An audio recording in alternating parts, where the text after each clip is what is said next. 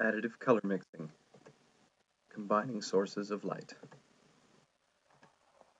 There are three types of color receptors in the eye called cones. Each cone is sensitive to a limited range of colors. These are red, green, and blue.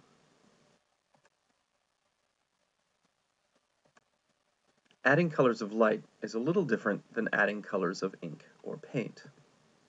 When dealing with light, any individual color that activates primarily one type of cone is called a primary color. The primary colors of light are red, green, and blue. Secondary colors are those that activate two types of receptor. Secondary colors of light are yellow, which activates both red and green receptors, cyan, which activates both green and blue receptors, and magenta, which is a combination of red and blue, which of course activates both red and blue receptors. Since yellow activates both red and green cones, we can trick the eye into seeing yellow by shining both red and green lights.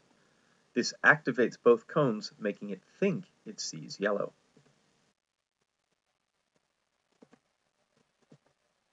The same holds for cyan.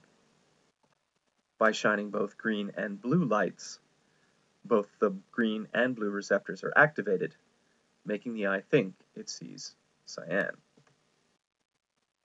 Magenta, of course, is already a combination of red and blue.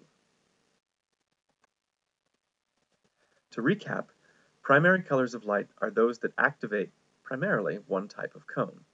Secondary colors are those that activate two cones at the same time. The human eye can be tricked into thinking it sees a secondary color by combining two lights which activate two cones.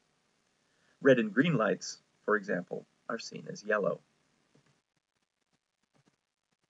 In fact, your TV and computer screen only actually produce combinations of the three primary colors, red, green, and blue, but by combining them in different amounts, the screen can trick your eye into seeing just about any color imaginable.